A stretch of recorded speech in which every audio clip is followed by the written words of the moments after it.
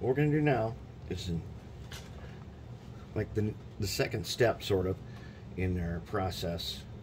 We've painted everything green with our P3, and now what we're going to do is called layering. And layering is where you take another color. So we're using green. So we're going to take another color of green, and we're going to use an actual layer. This is Moot Green. And we are going to highlight, we're going to layer all the edge, like all these ribs, and some of the door stuff, and the ladders, and the ends.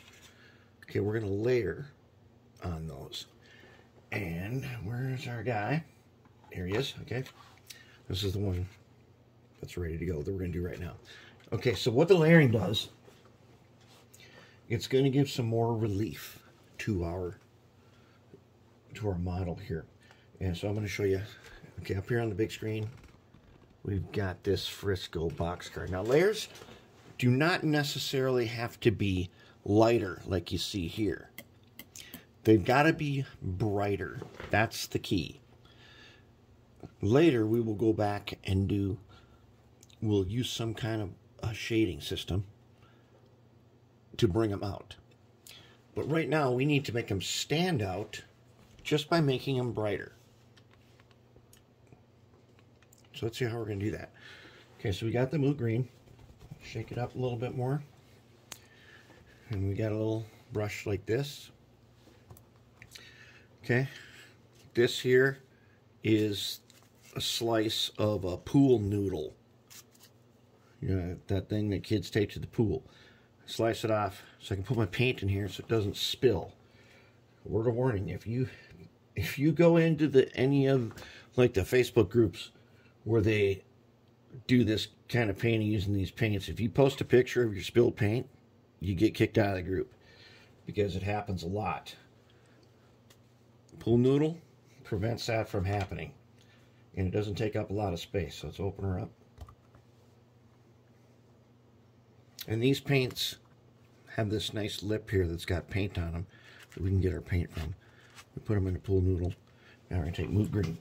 Okay, so now what we're going to do, get our brush ready here. Okay, so we're going to get a little bit on the end here. All right, not too much. Now what I'm going to do is I'm going to come in at a very low angle. Okay, that seems like kind of a little bit. Okay, and I'm going to I'm able to brush just the top of my ribs here by coming in at a very low angle and just wiping it on like that. Now, can you see the difference between those two on the end and the one right next to it that's not touched? The difference is subtle. Now, we're not touching the waffles on here. Those, we're going to do something different for those. I'm going to take a little bit and I'm just going to wipe it out. If you get little spots and things, don't worry about it. They're not important. Don't go through all the trouble trying to clean them up and stuff. Just leave them alone. It'll all come out in the wash and it won't really matter. And then we'll just hit these edges nice and easy. Yeah, when this is done, it's not going to look factory new, but there's also, we're not making rust buckets. Okay, some people go straight for the rust bucket because they're not exactly sure, or they don't have a recipe in mind when they do it, and they just go straight for heavy-duty weathering. And then they keep weathering until they give up, which is how you get rust buckets.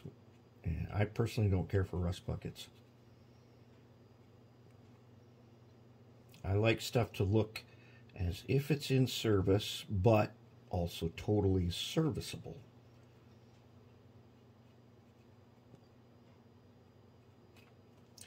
And this goes pretty fast.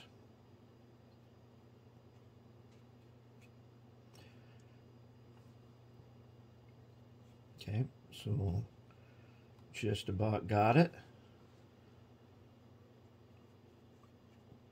this is going to be a really nice effect on here. Now, we did do this to the U25 and the U36, and there we have it. Not only that, this is the side where I broke off a piece, and I've camouflaged it by, I just put in a piece of styrene, baking soda, super glue, and a little piece of plastic channel on there. It's going to be camouflaged nicely so you can't see it. And that's all there is to it. And then I'm going to hit the raised ribs on the end. I've already done them, but let's just hit them again. Okay. So we come in, and these guys get just like one wipe does the trick.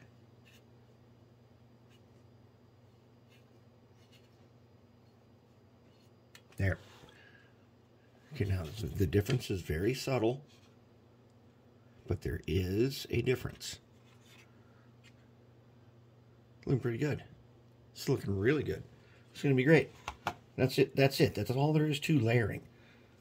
But when it comes out in the wash, the layering is going to be, it's going to add a really nice special effect.